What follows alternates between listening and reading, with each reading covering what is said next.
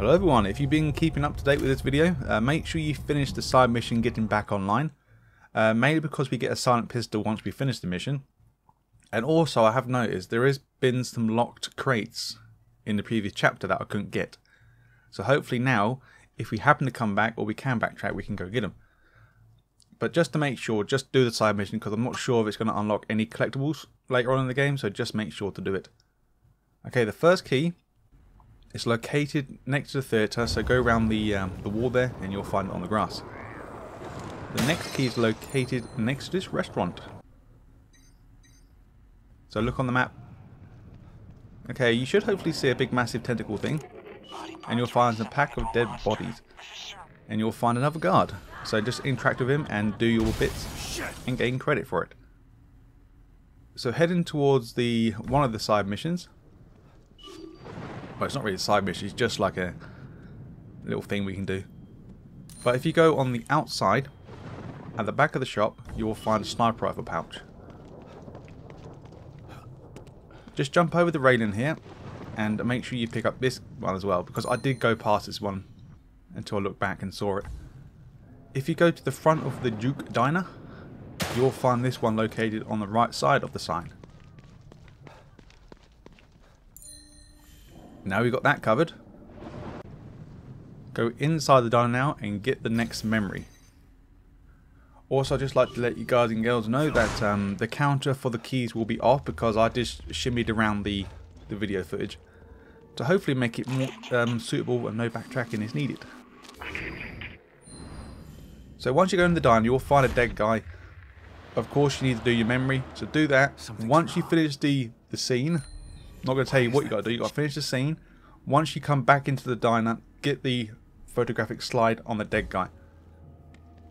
Okay, once you go into the safe room, you will have to find, before you even do this, you have to find that black guy on the bus. You'll get a cutscene of him shouting and shooting, so make sure you save him.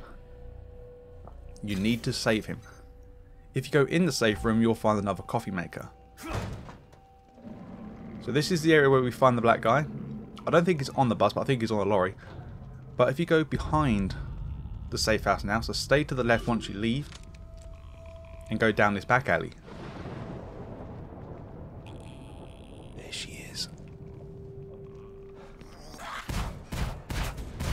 Once you killed her, grab the shotgun ammo pouch.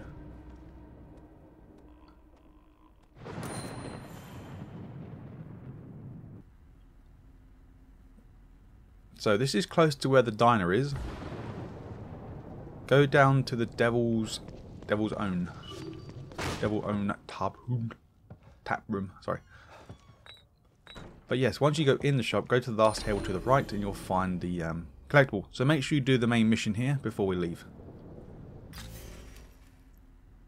So go down to the bottom of the map now. You should find 3 enemies here. So kill them all. And then hopefully you should find a statue there. So make sure you shoot that and grab the key.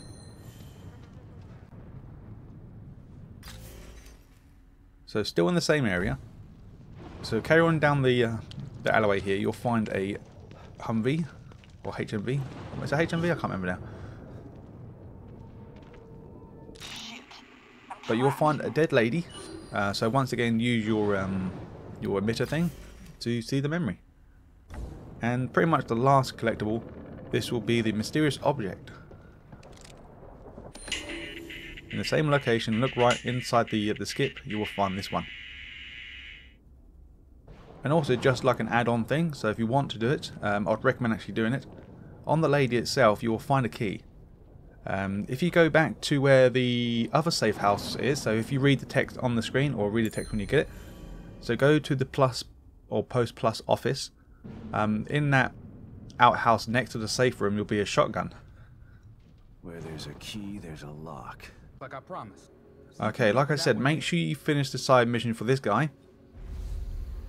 Once you finish it, he will tell you who's unlocked. I think he's unlocked some or all of them throughout the game now, so we can actually gain access to these locked ones now. But in this one, we get a silent pistol. Alright guys, see you guys and girls in the next mission.